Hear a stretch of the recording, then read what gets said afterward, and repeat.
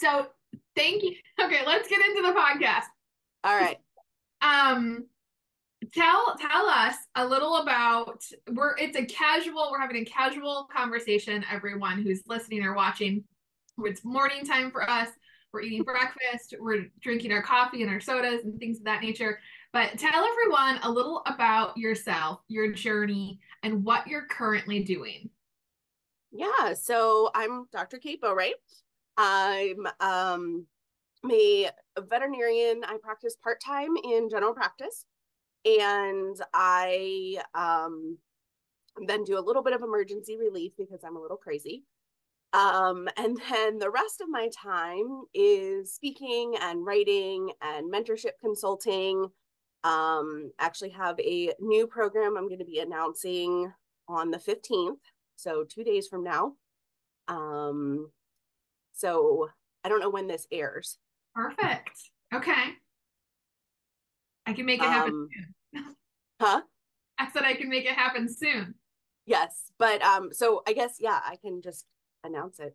Um, so I'm going to be starting a small group mentoring coaching, specific for in-clinic mentors. So they'll have a combination of on-demand modules that are go over some mentor training things, as well as some one-on-one, well, not one-on-one. It'll be a small group chat-based coaching that'll be available 2 days a week for the duration of the program, which is going to be either 3 or 6 months. So the official announcement is coming soon. So I'm excited to roll that out. I've been doing a lot of work behind the scenes on that. Well, congratulations. That sounds really exciting, and I love that model. I'm eager to, hear about how people receive that model.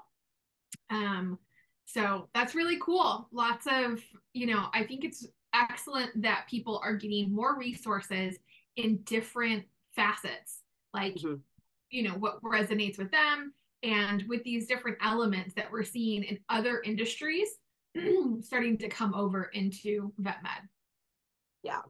Yeah, and I think too, like I've done some, I will admit, I was a little skeptical about like the chat-based coaching. But I've done a couple of programs that way now. And it's nice because the program I'll be using, it is chat-based, but it also you can send a voice message, you can send a document.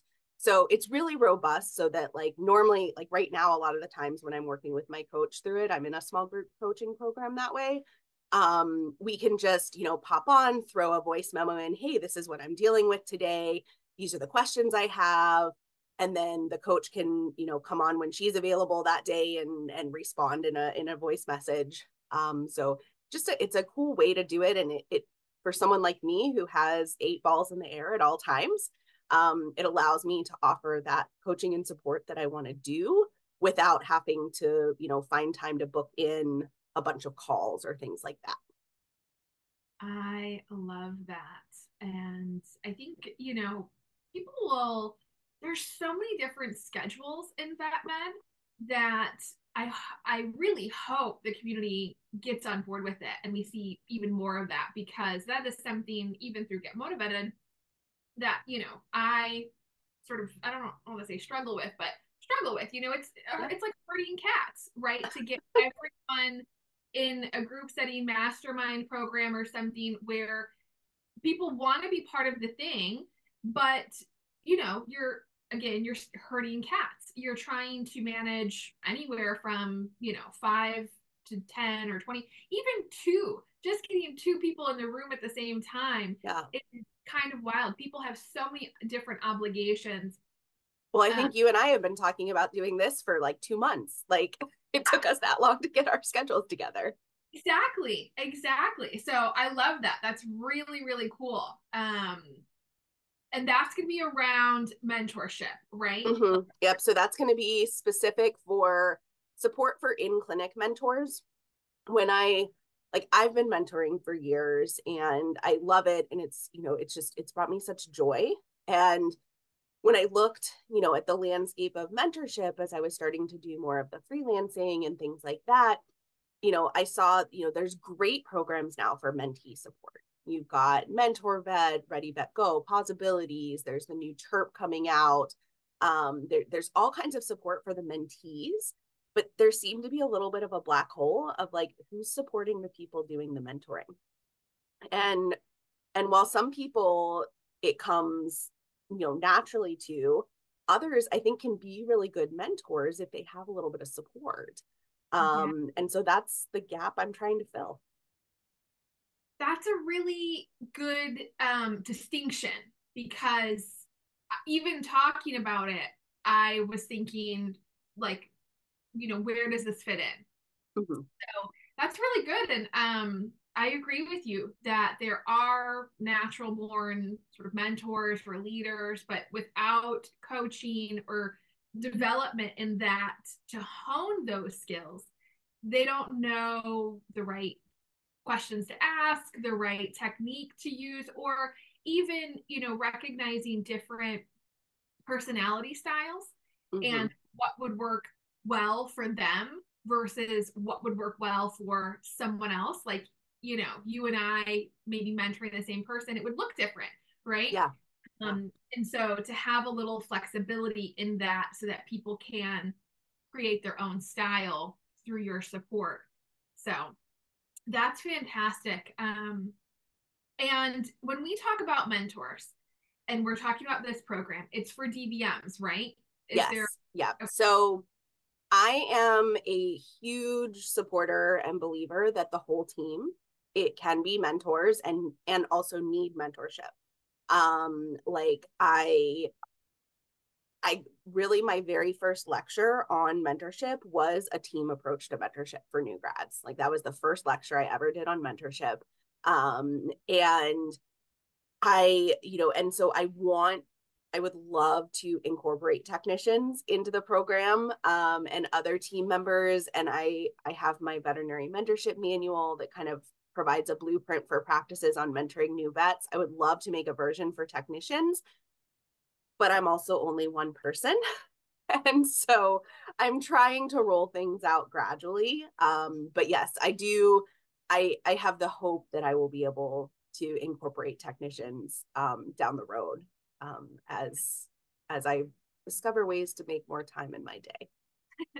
Well, and hopefully what you're doing is will have a ripple effect, Mm-hmm. just through what that person is learning and how, because one would think, I mean, we're talking about DVMs, they're smart individuals, they're capable, they're very, they're sort of high performers, but they can extract knowledge, extrapolate it.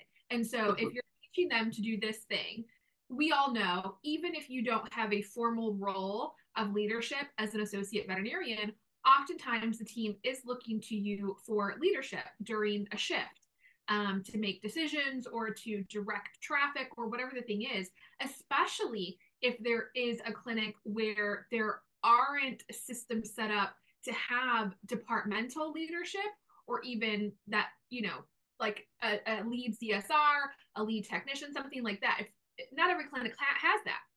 You have a lot of clinics where it's just, the practice manager and the owner, and then you have your team. Mm-hmm. But on that day where, shit is hitting the fan, they're going to look to the associate veterinarian. And so if they Mm-hmm. have this skill set, they're just going to apply it to say, to their technician or to their receptionist or to the kennel assistant or technician assistant, whatever we're calling our pet care associates these days, of this is what we need to do. This is how I coach and develop you, and I bring the best out in you. And I think that's wonderful because when we begin even the conversation around investing in our people, it will automatically let them feel that connection. And even if they can't put their finger on it until later in their career and they go, oh my gosh, that, that associate veterinarian or that veterinarian just, they taught me so much. They gave me Yeah. the opportunity to learn. That they boosted me in a way that, yes, was great for my career, but really it's about, are we investing in each other as humans? Are we Mm-hmm. developing each other as humans? And so I'm hopeful that that will shine through. And as long as people are open to that and curious about that, even if they're a part of the program and there's a technician on the team and they're like, oh, that's great for you, but what about me? Like, let that kind of go. Hopefully there's more of a, that's really great. I wonder how it can help everyone. Like they take Yeah. advantage of it versus just like turn it off and say, well, you have support, but I don't. No, Right. you've got support because I'm here and I'm doing this thing and it will ripple out. That was a Yeah. long. Yeah. And two, I mean, some of the biggest like influences on who I am as a doctor now did not have DVM after their name or VMD. They were the technicians, the receptionists, the team members who, held my hand and supported me through those difficult cases or just said, hey, you can do this. Like, and so, I think that's important too, is to remember, they don't just benefit from mentorship, but they can be mentors too. Yeah. Tell me about how you think well-being and mentorship intersect. I know you have some content on your website around this. You speak a little bit on this topic. It's threaded throughout your work. Of course, it's Get Motivated. We're going to hit on the well-being topic, right? Absolutely. Yeah. Tell me about what's been showing up lately. Let's say in the past year. Yeah. So, I mean, I think, a kind of a couple of intersections for me, like as when I started doing my freelance writing and speaking a few years ago, I kind of had a very like wide net of topics, and I still speak on a wide range of things and write about a wide range of things, but I'm trying to hone in on, mentorship, and then my very closely related other passion is spectrum of care. And I think that those two do intersect with well-being. Absolutely. I mean, we know that our early career veterinarians, we've got lots of data across multiple studies that this is our highest risk group in the veterinary population. We know like burnout is higher, psychological distress is higher, well-being is lower. And so one of the key things we can do is providing that support and that mentorship framework, because mentorship, it's so much more than just training you how to do a spay, or it's training you how to talk to clients, it's how to be a whole doctor, set those boundaries. And so I think I had a post recently that was said, like, if you're not talking about mental health as a mentor, you're missing a huge piece of mentorship. I love that so much. When you say a whole doctor, that hits home because I think for a long time, just in our society, that was missed.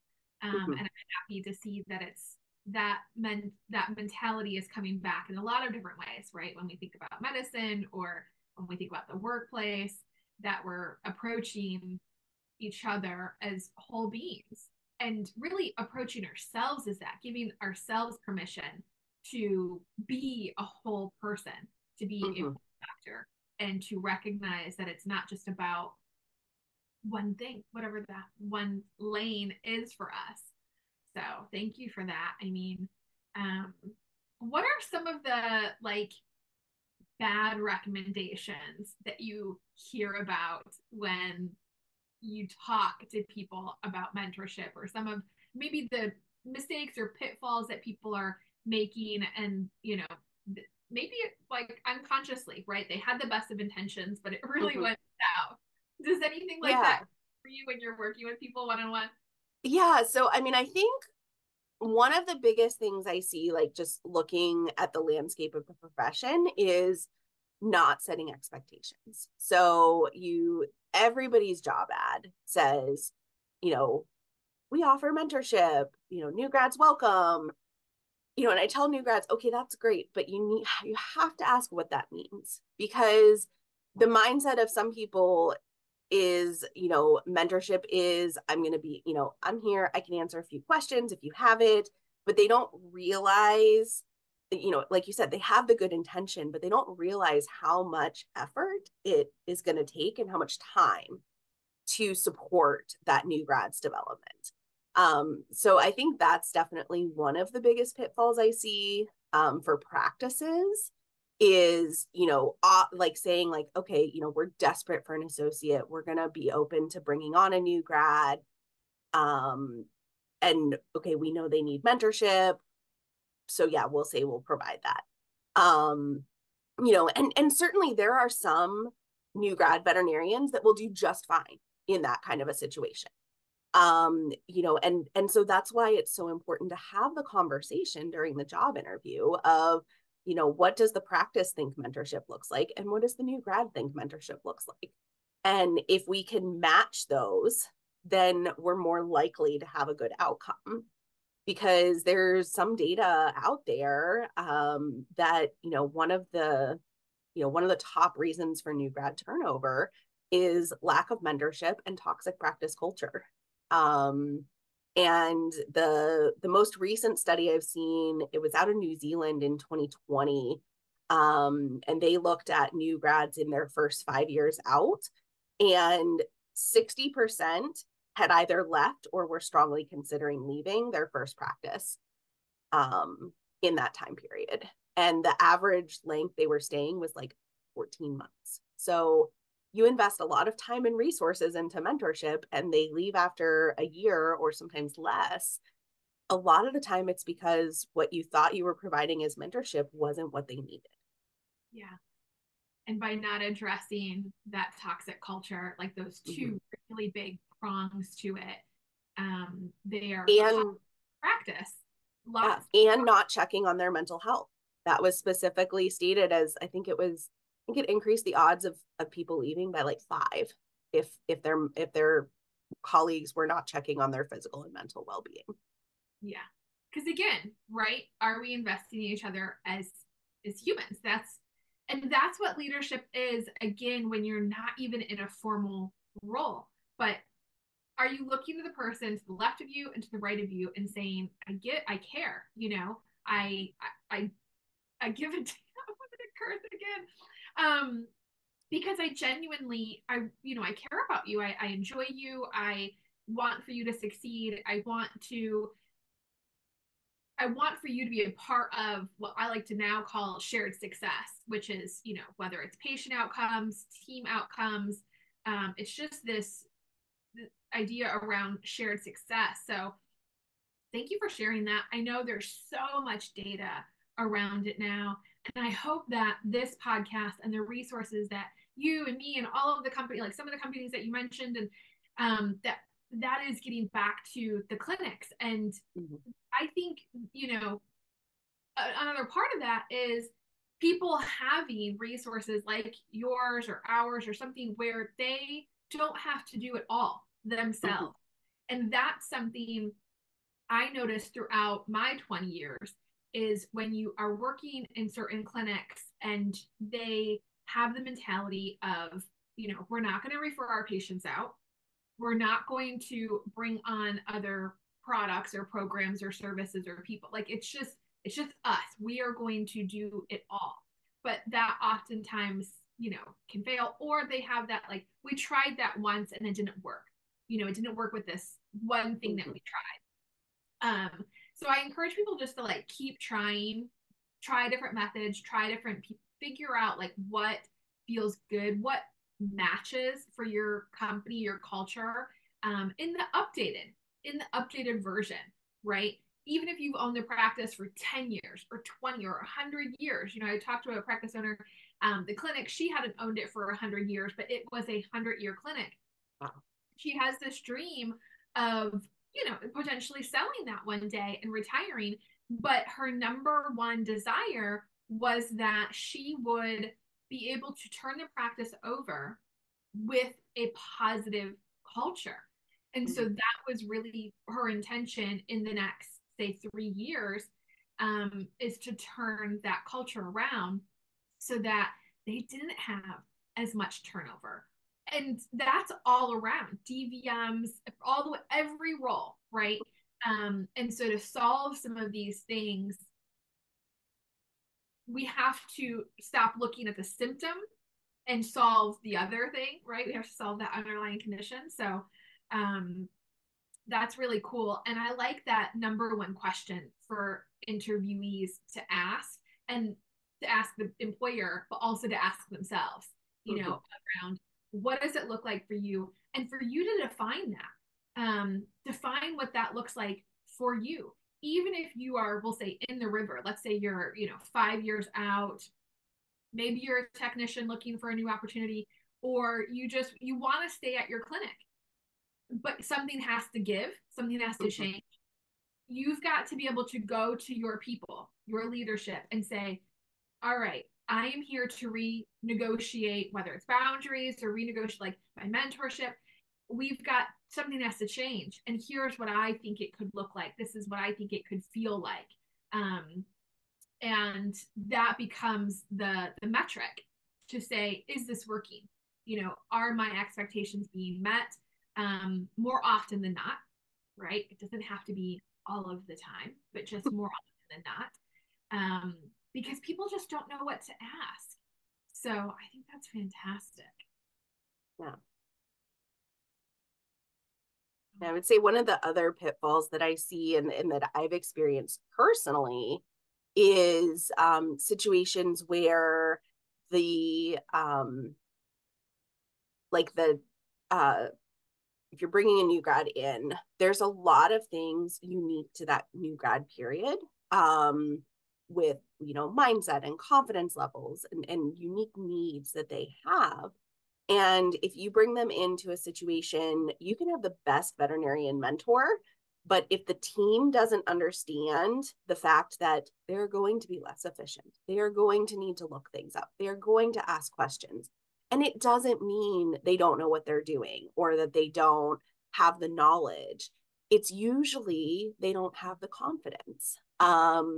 And that's, and so if the team starts looking at it as, oh, they have no idea what they're doing, you can get that negative ripple effect of, well, we're not going to schedule these clients with them because we want them to be with the doctor that we trust.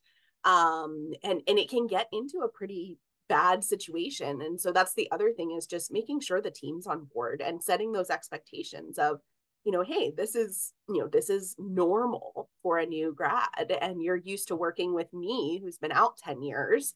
And not that I don't ever look things up, because I do on a daily basis, but I'm not looking things up for every case necessarily. And I have developed efficiency. I can see double booked appointments, things like that. And so that's the other big pitfall that I see sometimes is, where you don't have a team that's on board to provide that support. Yeah. I feel like that is a bit of compassion fatigue, because sometimes what you see in clinics is, and we used to call this at like my first clinic, was like, we would say lifers, people who are there and who are nurses or, whatever role you are, and you've been there for 10, 20 years. You even see this sometimes in TV shows, right? You have a new doctor, physician, but the nurse is the one who is like reminding them of the next steps, or saying, you've got this. Like, I don't have this knowledge, you have this knowledge, but you've got this situation, take a breath. Um, Again, coaching and somewhat mentoring them, to your point earlier, but to do that in a way that is compassionate and that is helping each other be better versus bitter, and remembering where you were when you first started and you were a newbie, right? You're not a senior veteran employee. You've been in the game long enough, whether, and I see that, and that's part of that toxic culture, right? I see that in all the roles. People just forget how precious their training and their tacit knowledge, everything that you learn on the job, um, supports you and your confidence, versus our new employees who do not have that knowledge. But just like our pet parents, you don't look at them and treat them with condescension for not Mm-hmm. knowing what you know. They are not supposed to know what you know. They're not 5 years in or 10 years in or even 3 years in, right? They're 3 days in. And so to wrap a little compassion and just remember like where you were at back then, or where you would be at if you were to jump into another industry, and get a job and have a new computer system and be answering these questions and dealing with these people, that you've never dealt with, even different clientels. It's all the same medicine, but you move somewhere else and the people are different. There's different, it's just different. And so to just wrap a little compassion around that. And if you are that person, if you are that team member who's like, oh wow, I recognize this in myself, I'm treating my team members poorly. If you have that level of self-awareness, or emotional intelligence, this is the wake-up call to go, oh, am I a little bit bitter? Do I think that people should know things that they don't know?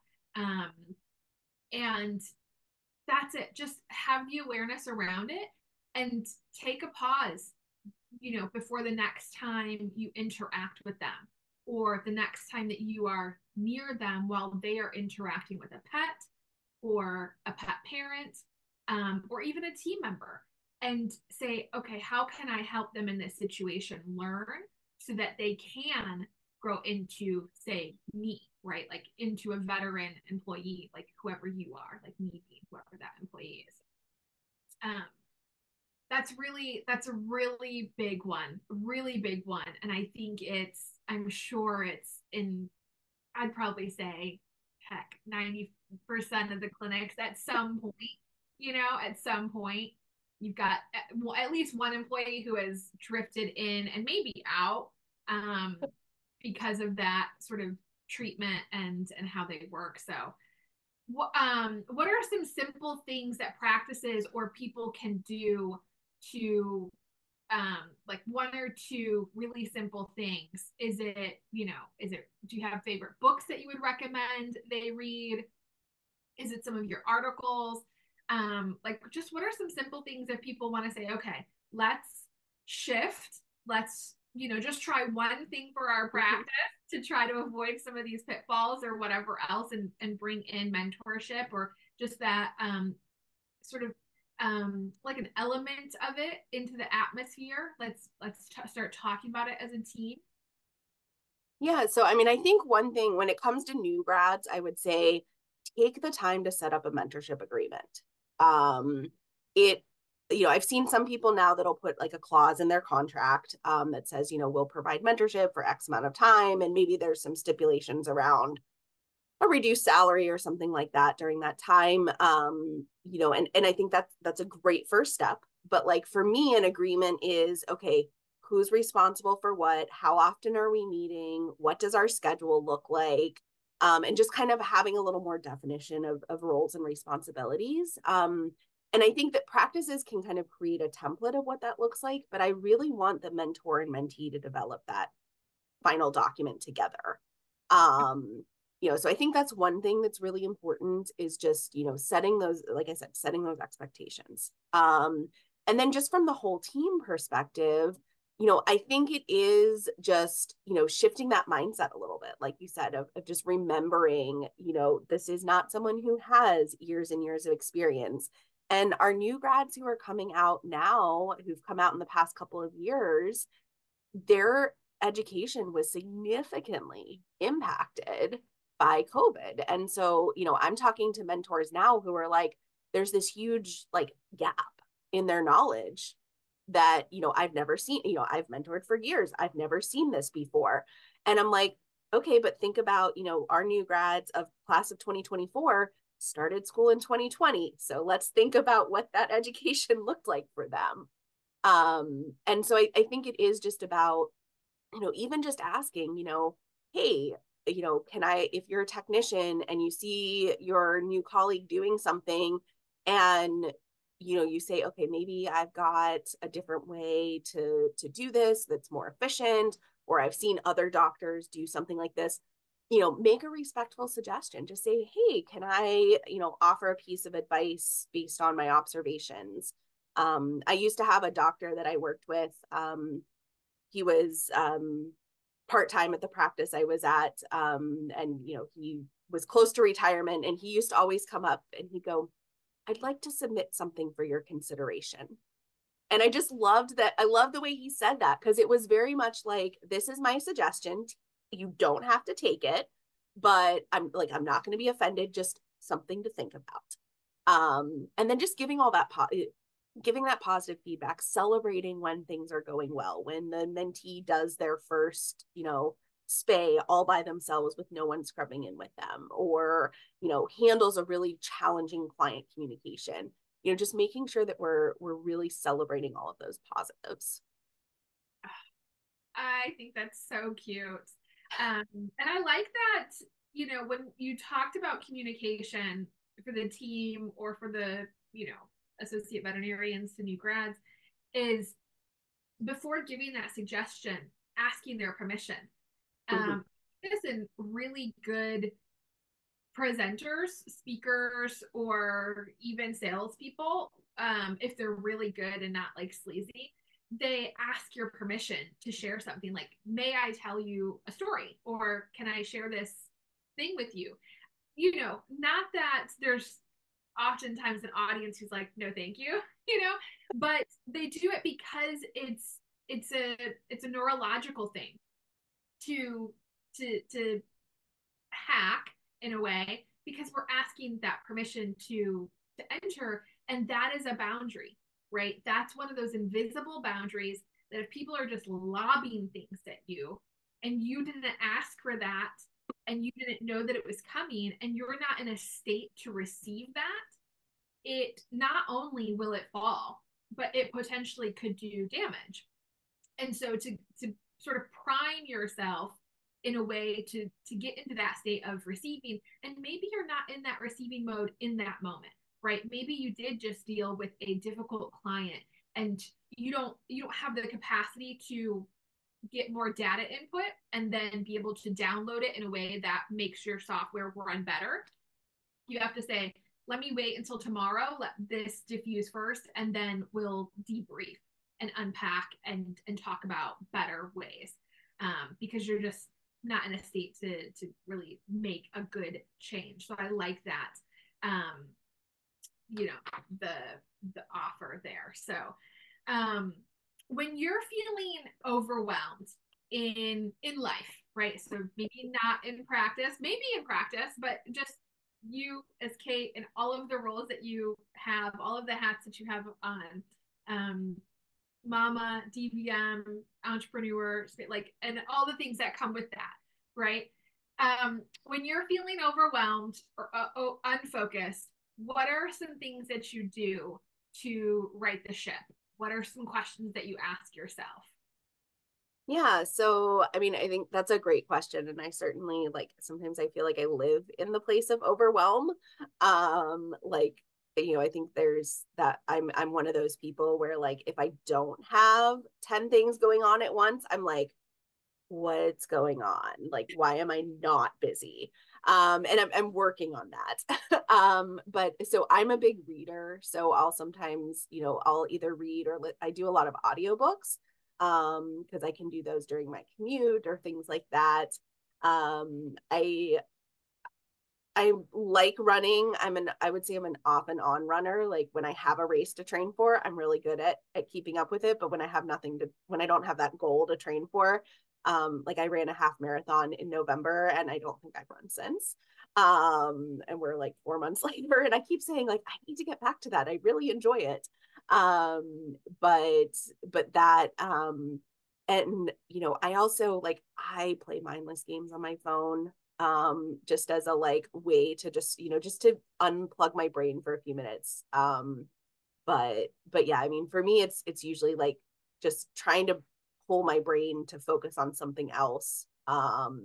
And so either that, you know, the physical activity or something mentally stimulating with, like, a book or something like that.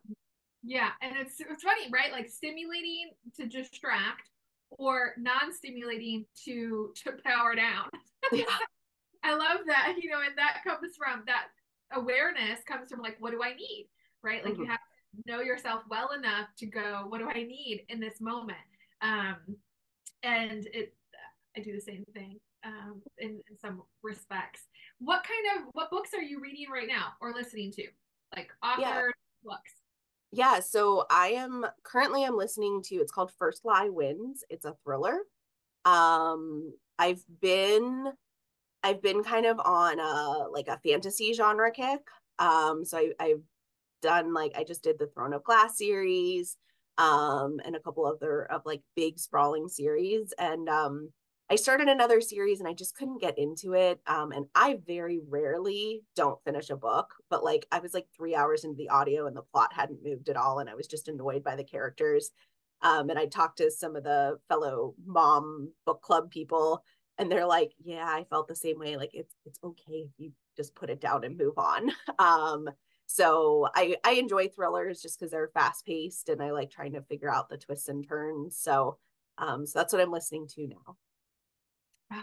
I'll have to get a list from you of I have a long one. like what's that? I have a long one. Yeah. I like mysteries. I like there's different types. Most of the content that I read is nonfiction, but Mm-hmm. I need that fiction sometimes in order to do the brain thing. Because I've got too much going on here, and so I need to somewhat escape a little bit, right? And oftentimes it's for like movies and stuff come in, but I love tangible books, especially Mm-hmm. during the summer. And so summer reads, I like sort of lighter reads, but this this winter and fall, I really found myself getting into some mysteries shows and things like that. And so I would like some books that are in that same regard where I just don't know what's going on. Like I know what's going on, but I don't know what's Right. coming. You should. So one of my favorite mystery series is the Thursday Murder Club. Okay. I don't Um, like dark, but hmm, I don't like it to be too dark it's because not. It's okay. not. It does take, so it's about four um people who live in a retirement community. They're in like their 70s and 80s, and they like to insert themselves in some of the local police investigations. And they're fun. Like, yes, there is some sad stuff. It takes place in a retirement community. Okay, like there is some sad stuff. I like Um, too. I like funny. Do you have any right. funny? But yeah, the characters are funny, and just the situations. Like, there's like 4 books in the series right now, but I highly recommend. I think I love that there are more shows around seniors. And since I like it was in my late 30s, I I began looking at the shows going, why aren't there more shows about friends and like couples and stuff in their midlife or Mm-hmm. later. We've got a few out there now that are like seniors, but there's still not a lot of shows around like 40s, like life Yeah. at 40. And I want that. So in the event that there's some producer out here, Netflix or whatever, like give me more 40-year-old shows that are potentially, preferably really sitcoms, to make life at 40 seem more comical. Because a lot of those shows you see like 20s and 30s, Mm-hmm. like kind of just figuring out their lives before they settle, we'll say settle down and have families and stuff. And there's been some that have done it well, like Life in Pieces is a really great show that has 3 different generations. You've got the kids, the parents, and then the grandparents. Really great show. I would love to see more shows like that where we've got the generations. But have you ever watched Grace and Frankie? I haven't. It's hilarious. It's All right. 70s, 80s, on Netflix. It's a hilarious show, but they're oldies, and they just get into all sorts of antics as they navigate a life changing thing that happens to them in the pilot episode. So, okay, cool. I love it. I'm gonna look at those books and those authors. Um, what new belief, behavior, or habit in, say, the last 5 years has improved your life? So it's got to be like a new thing. Hmm. I would say, I mean, so like the last 5 years is kind of where I've done this transition from full-time clinical practice into the part-time practice and working on the the speaking and the writing and the consulting. I think one of the things, and I'm not always great at doing it, but when I do it, I find I'm definitely better at it, is like I'll make a calendar. I have a calendar, and I'm a handwritten person. Like, yes, I have a calendar on my phone. Like, I couldn't live without it, but like I like having something where I can look at my week and I'll set out like, hey, here's like the upcoming deadlines I have. Here are the things I want to accomplish this week, and try to spread them out through the week. So that I kind of know, okay, if I only accomplish one thing on Monday, I need it to be that I paid my bills. Or if, Tuesday, I need it to be that I got that article done. So it just kind of helps me like doing that mental plan ahead of time. I don't always stick to it. I try to, I schedule workouts in there and then they don't happen. And things like that. But I think for me, just taking that time to kind of sit down at the beginning of the week and make a plan for, kind of what my goals are. I like that a lot.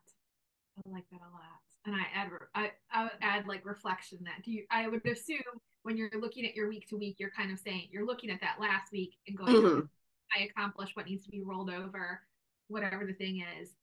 But that mental preparation, I do that, and when I don't do it, I'll find like I was late to a meeting just last week because it's funny. I sat down and I had my weekly. I have lots of different calendars, and same as you, digital and paper. Um, and I went to do the weekly, but then I said, no, I have to do something else. And I needed to do something else on the computer. And so I didn't do that weekly assessment. And then at like 9:15, I don't know what drew me over to the calendar, but I looked at Google Calendar and I was late for a meeting. Or it might have been a message. Quincy might have texted. Who knows? Whatever the thing was. And I was like, oh, I'm late for the meeting. And so I Yeah. went, jumped in. But yeah, you find like you've got so many, like you said, plates in the air that if I'm not looking at my calendar, even throughout the day, Mm-hmm. um, like I don't know what I'm sometimes supposed to be doing. And here's the thing, I really like days where I have nothing, blocks of time where I don't have to be in that mode Mm-hmm.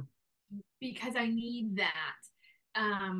But at the same time, I need the other. So um, that's really cool. Really cool. Yeah. Weekly projection, spreading it out. I think that's a really important element so that it's not all like all in one day or whatever the thing is. Like you can just spread it out like that sort of lengthens your bandwidth. So And and usually the last week of the month is the month where it's like, oh, I have these 6 articles due that I knew about all month and I didn't work on, and now I've got to scramble. um, but yeah, I mean, and I think sometimes too, it's also just being able to, like, when I have a week where, hey, things didn't go as planned, like my kid got sick, something like that. It's being able to give yourself a little bit of a grace when you didn't accomplish all of the things you intended to for the week. yeah, that's a really great point, especially since we're in right now when we're recording, we're in March and like baby G, he's been ill the entire month of February to some degree, like Mm-hmm. not, Yep. Connor too. Yep. but like it's just the winter ick that is sticking with them. Even my eldest, he had two different diagnosable conditions. My youngest, he was like negative on everything, but Braden had gotten the flu and he had like back to back. And so it was just a mess of like trying to quarantine him because I was like, I'm not getting this. I have speaking engagements coming up. And I didn't want my youngest to get it. And I was like, it was, I was back in 2020. I'm like, shh, like everything. And Neil's like, Renee, it's fine. I'm over here with like latex gloves and N95. Like, he feels like a leper. Yeah. I'm sorry, buddy, but like, mama's got to work. I had 6 hours of lecture in February at the Ohio VMA conference at Midwest Vet Conference. And I was fighting a cold like the whole time. And like I literally just loaded my bag up with like tea and honey. And like I was afraid I was gonna lose my voice halfway through the day. And and I made it through. But yeah, Yeah. it's just that extra like I really need my voice for the work I do. There was a fetch conference that I had went to, and I can't even tell you which one it was. But I didn't sleep. By 4 a.m., I had the highest fever. Don't worry, I don't believe I infected anyone. But I mean, it was the most wild I had ever felt, especially while traveling. And I just rallied. Um, and what's funny about this story is we go into the room, I'm not interacting with people, but I'm just speaking. And I I'm giving the lecture, right? I think it's maybe 1, 2 hours or something like that. And I have sweat dripping down my back. I'm in a dress, I'm just pouring sweat. And at the end of it, I said to Quincy, I'm like, I'm going to faint. Like this, you might have to carry me back to the room or something. And he goes, why? What's going on? I'm like, I'm roasting. He goes, oh, well, I had the people turn up the heat in this room. And I could have wrung his neck. I was like, you know that I am dying over here and fighting a fever, and you had them turn up the heat. I was like, no, I would have been totally fine. Like when you're sweating profusely, it really drains your focus. Like, Yeah. ah, Yeah. ridiculous. I think that might have been the fetch conference we met.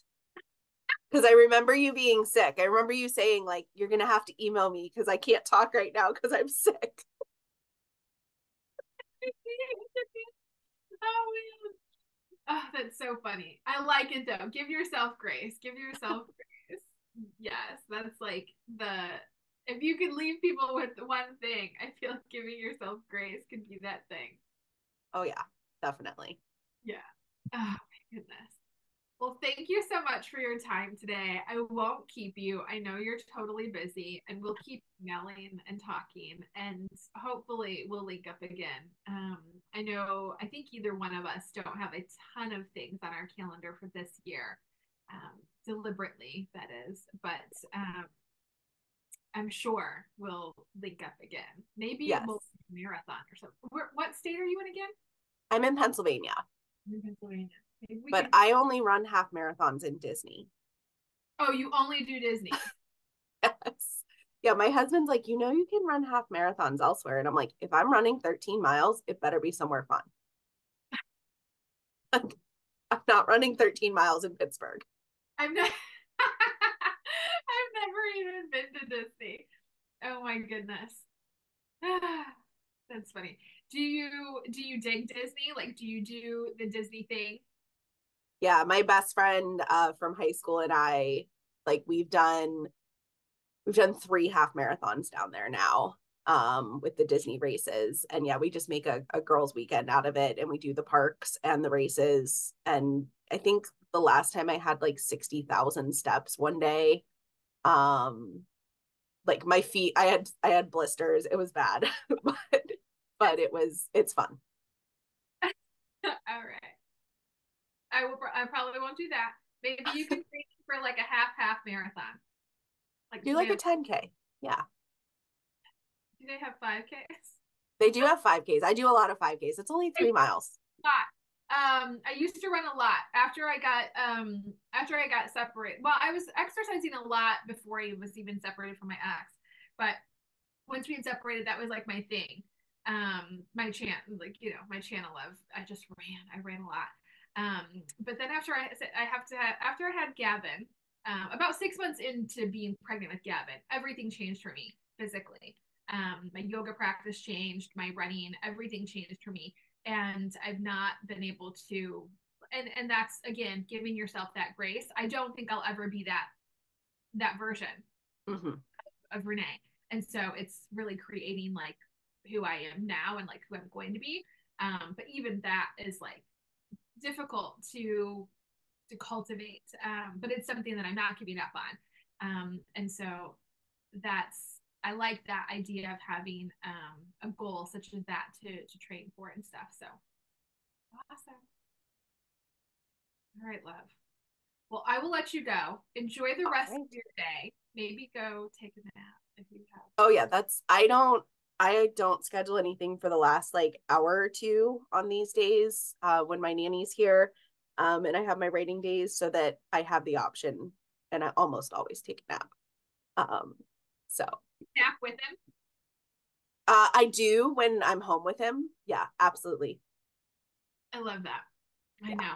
I have so many pictures. One day I'm gonna have I'll put them all together, but like I take pictures of G sleeping and it's so meaningful to me to have been able to spend this time with him and um you know, him being able to nap at home and still have that nap practice like a lot of people and it's hit or miss now. He's gonna be 4 in April. So some days he certainly doesn't take a nap, but Yeah. he still does a lot of I'd say 3 or 4 days out of the week he's napping. And I love that. I think that's fantastic for development, but also just the freedom of humans like that's what we want to do. Like if that's what our body wants to do, versus being in a structured way to where he doesn't get to nap or if he is in a different setting where naps are scheduled or something.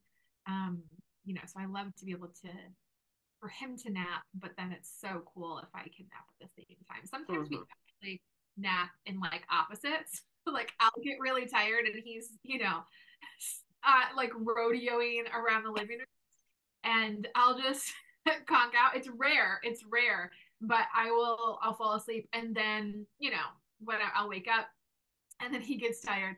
But it's cool because like he's so good. And he's always had freedom in the living room. Like he was never a penned child. Like I don't Mm-hmm. dogs, I don't kennel my kids. And so but he does his thing. He does his thing. And as long as he has provisions, right? He has the Mm-hmm. provision to be able to eat and drink and not like, Mom, I need this, and Mom, I need this. He has his things that he needs. And then I wake up and he naps, and then I kind of have this quiet time, um, because he's happy. So we're doing whatever I need to do. So sometimes Yeah. it's it, but I love snuggling with him. I I know. love, Yeah. On my days off, Connor's like, Mom, will you nap with me today? And I'm like, yes, I will happily nap with you today.